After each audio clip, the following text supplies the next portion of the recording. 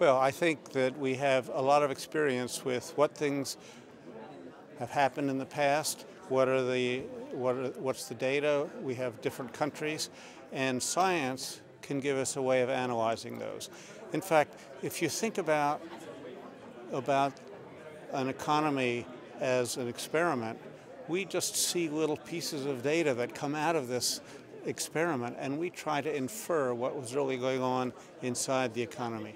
And science is what that model tries to do. And so we are always trying to use science to try to figure out how the economy works and how monetary policy can make it better. I think the use of new statistical techniques based on big data science it's a very attractive way to approach some of these questions. And I found that very stimulating this morning.